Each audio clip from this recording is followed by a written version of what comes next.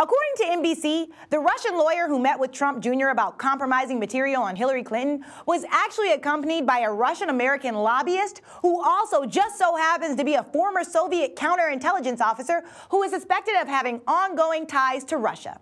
Now, the network isn't naming the person who's denied any ties to Russian spy agencies, but he was there during the June 2016 meeting with Trump Jr., Jared Kushner, and Paul Manafort, along with a Russian translator.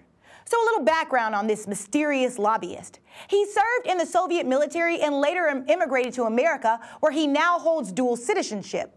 The fact that he was even at the meeting with suspected intelligence ties to Russia is a big deal.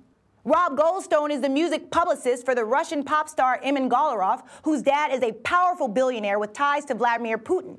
Goldstone is the one who arranged the meeting at Trump Tower. And if you really don't think Trump still has ties with this family, think again. I have nothing to do with Russia. Haven't made a phone call to Russia in years.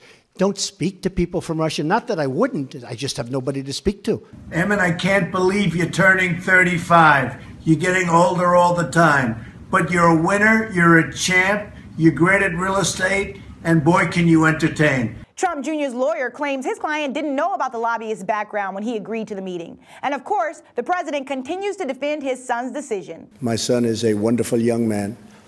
He took a meeting with a Russian lawyer. Most people would have taken that meeting.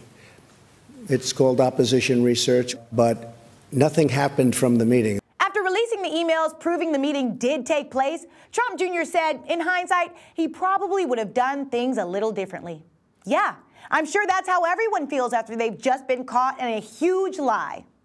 I'm Valeria Sistrunk, and for all the latest updates on politics and more, visit content.news.